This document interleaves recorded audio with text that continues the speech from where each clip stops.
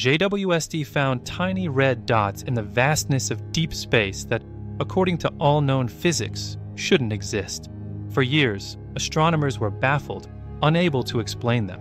They didn't match any known type of cosmic object. They were not galaxies, not vast dust clouds, and certainly not normal black holes. Every existing astronomical model failed to classify them.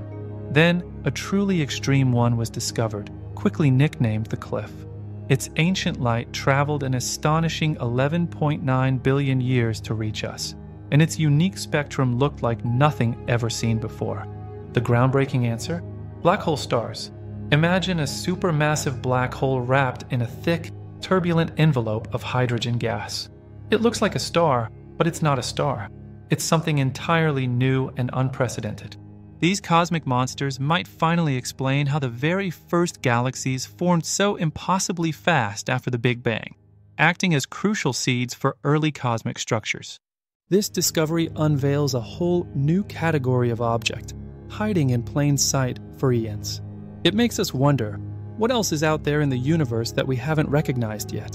If you enjoyed this, don't forget to like and subscribe for more mind-blowing science.